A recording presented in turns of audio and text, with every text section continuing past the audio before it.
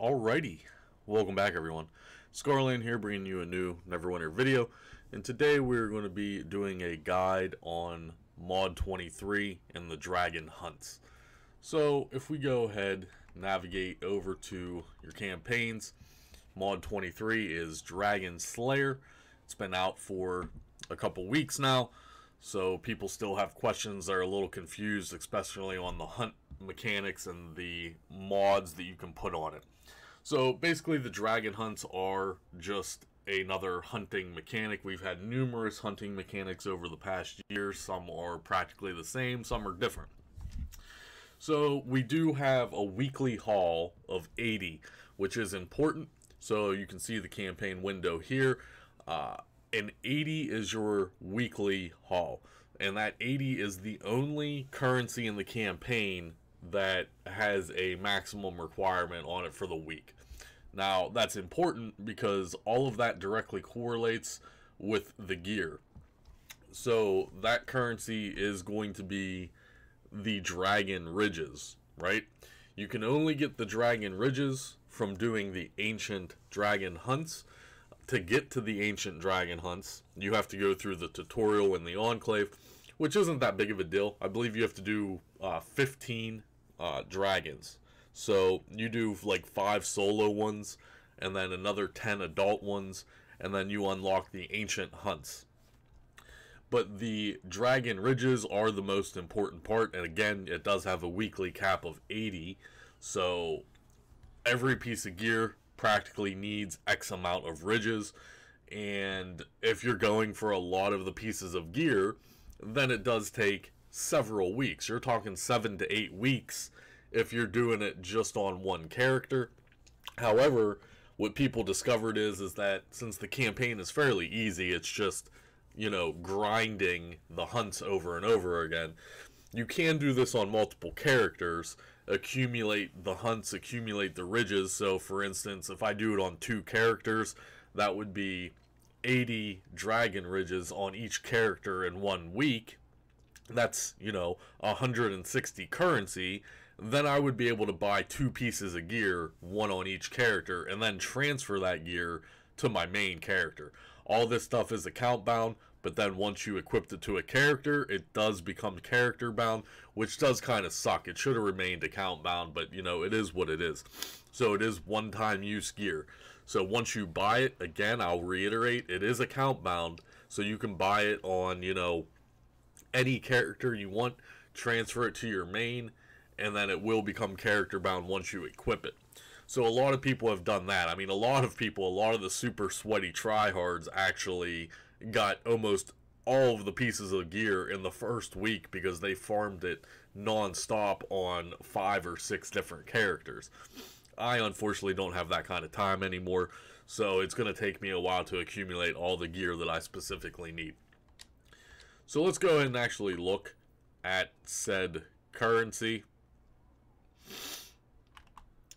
The currency can be found in your riches tab, and it's under the hunt currency. Now, I know a lot of people were getting overwhelmed because there are so much different currencies, and I know there was a lot of questions. So first, we'll just go over the normal stuff. So the dragon scales you basically get from killing any dragon. These do have caps. I am capped on dragon scales. The dragon ridges, of course, is the one with the weekly cap. You can only get this by the ancient dragons. The dragon horns, the dragon claw, the webbing, the bones, and the plate are all the specific reagents that you need for certain pieces of gear. Now you're going to notice that it tells you what modifiers you have to use to get this specific currency. So the biggest one that people were going for is the hardened plates, for example. You need the hardened plates for the shirt and pants, and also the new breastplate. So you can read this. At tier 1 and 2 of easily irritated rotating chaos, you have a chance to get a hardened plate. If you use a tier 3 mod, it's guaranteed drops. So what does that all mean? We'll go over that in the mod section. Now we have the 5 elemental strands. These again are reagents. However, these can be farmed indefinitely. They do have a maximum cap of 10,000 each, but when you're out in the world farming, these just drop. Now, I do have a image I'll bring up on the screen here. I don't know the source of this. I'm not sure who made it, so shout out whoever made this list.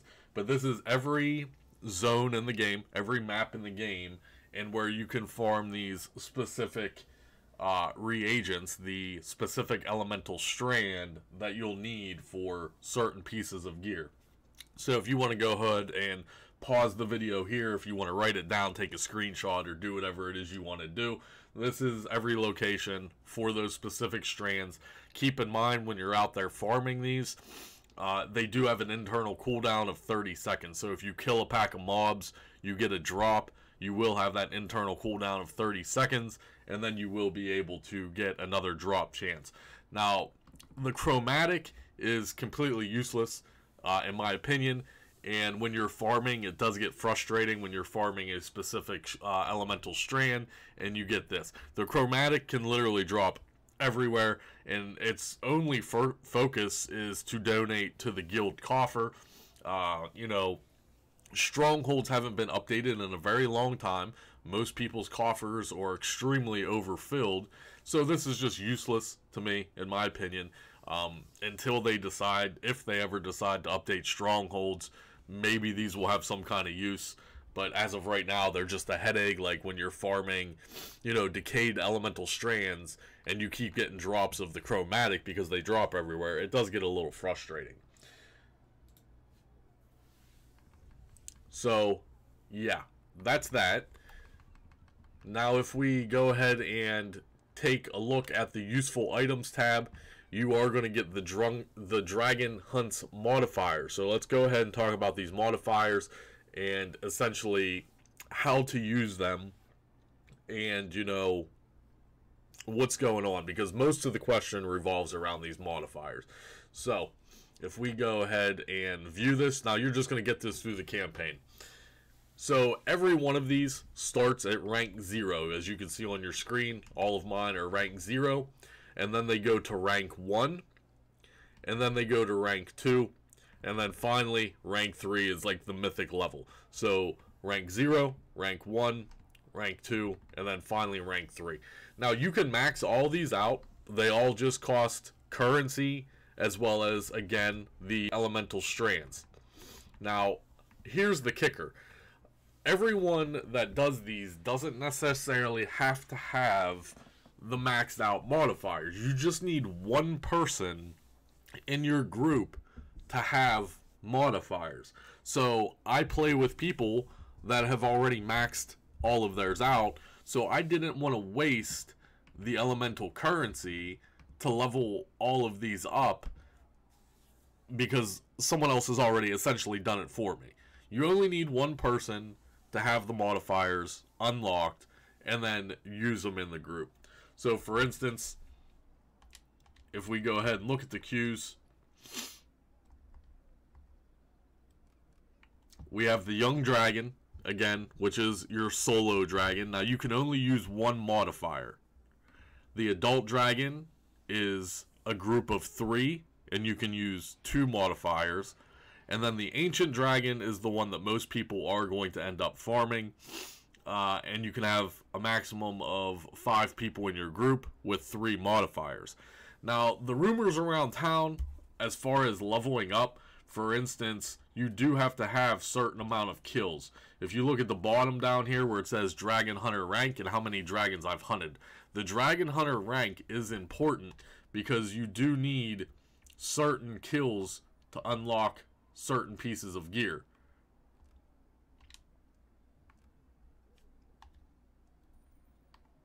For instance, the chest plate you have to kill or at least have a Dragon Hunter rank of level 100, as you can see on your screen at the bottom there, which I don't have. I'm at 60, but to buy the chest plate you need 100 kills or a dragon rank of 100.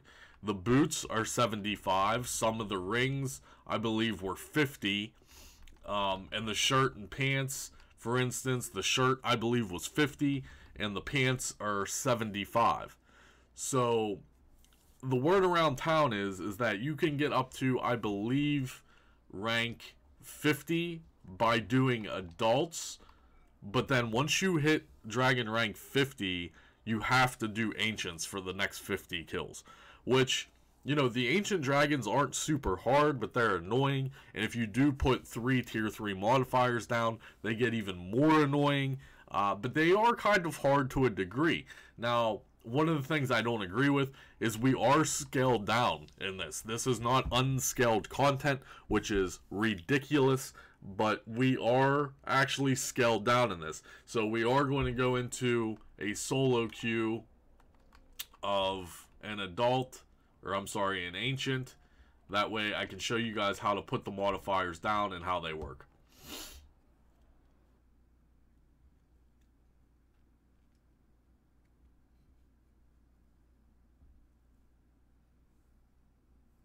Alright, so when you zone in, this is all instanced content. So you'll have 2 platforms. The left one just goes right into the dragon lair, and then the right one is where you put your modifiers down. So everyone will have to come over here, and this will show you what modifiers that you have available to you. Now everyone has this window, so if I put these 3 down and someone else puts 3 down, apparently it might take the highest ones, or it's completely random, whatever the case is. But you go ahead and select this, and then the modifiers will put in, and then you'll have to hit ready, and then they will come up and tell you what modifiers you are doing. Okay?